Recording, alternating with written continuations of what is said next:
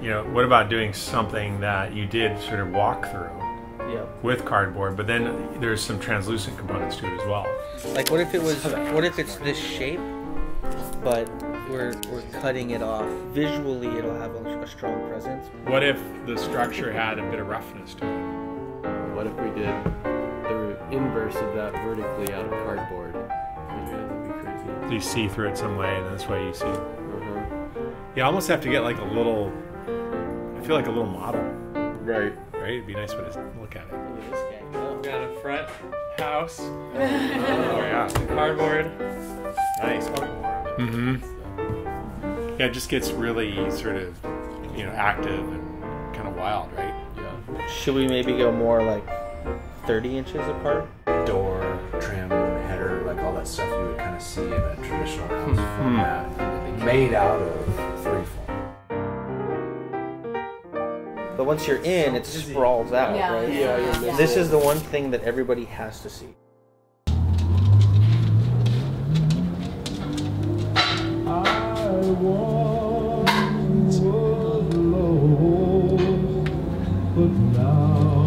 Alright, back to work. I'm Justin Kane Elder with Electric Coffin. My name is Duffy, and I'm from Electric Coffin. My name's Stefan Hoffman. I'm one of the founders at Electric Coffin. We're a multidisciplinary studio that uses art to apply to a multitude of industries and disciplines, sort of blurring the line between conventional and unconventional problem solving. Electric Coffin is a creative think tank that is design build, so we can come up with an idea and actually bring it into the physical world. We all come from art and design backgrounds.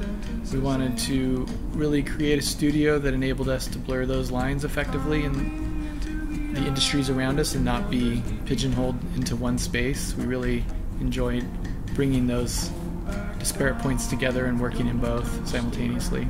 So the project we're working on now is to build an installation for the entrance of IDS Vancouver, which is the largest interior design show on the West Coast. LightArt was a natural collaborator for us to reach out to for this installation, and this year's theme is Explore, which I think is relevant not only to our studio and what we do in our process, but also to what LightArt's doing and how they've approached light fixtures. I'm Ryan Smith. I started LightArt 10 years ago. We're an architectural lighting custom fabrication studio. We make big, crazy things. Yeah, we ran across Electric Coffin through a friend, and we started talking about some projects. And they wanted to involve us in this collaboration. LightArt is based in Seattle. Electric Coffin is based in Seattle. We're literally blocks away from each other. And so when we connected and this idea came up about collaborating, we're like, oh yeah, that seems like kind of a cool idea. Yeah, what can we do?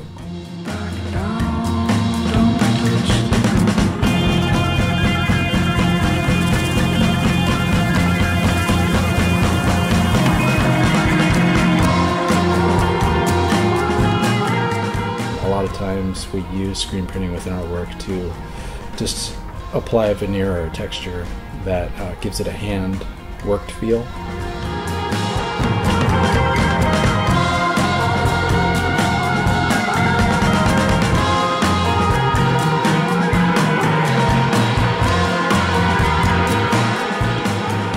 LightArt's getting their laser cutter fixed. We broke it with this project. Just shut us down for a whole day and a half, and we had to call our operator in, and really screwed up our schedule. We got it all cut. It got back online.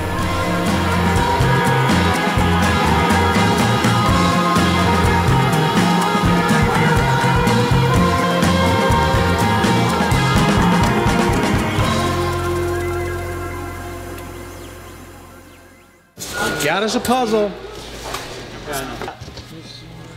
Like right.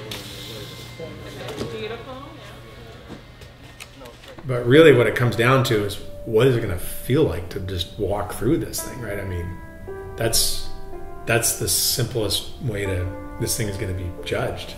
You know, it really doesn't matter kind of what we thought, right? it is just going to be this kind of experiential sculpture. There's a beauty in just art, right? Art is supposed to give you kind of that experience at some level, right? It's a visual experience or a physical experience.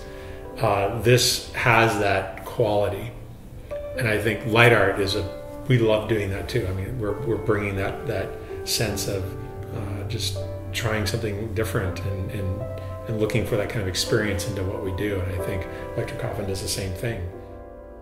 We are putting the connecting brackets on, so when we put the next slice in, she'll bolt right up, but without bolts. Just our brains. And our hands.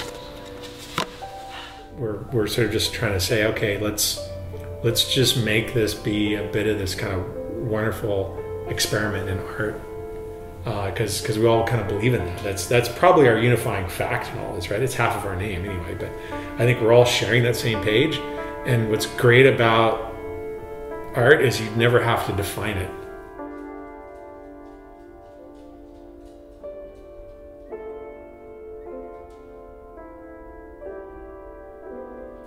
So you're completely unified because you don't have to measure against anybody's idea of what they're thinking or should be or ego, or it's all kind of removed. And that's what's fun, working with a really talented group of people that can fully be a part of that, and the ego's kind of taken out of it. It's just this kind of true experience, process, path, road to get to something that we haven't done before. Oh shit, I didn't even notice that. Awesome. Whoa. And it's all lit up. That's so cool. That turned out amazing. It's a really exciting part of the process right now because we're able to get our hands dirty, things are in the studio, things are happening, starting to see the real opportunities. Since we have it in our space, it's no longer abstract or conceptual. So this is a really fun part of the process. And then it'll get packed up on a trailer. We'll smuggle it through the border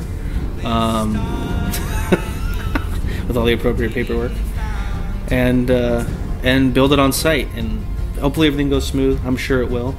But even if it doesn't, that's part of the fun.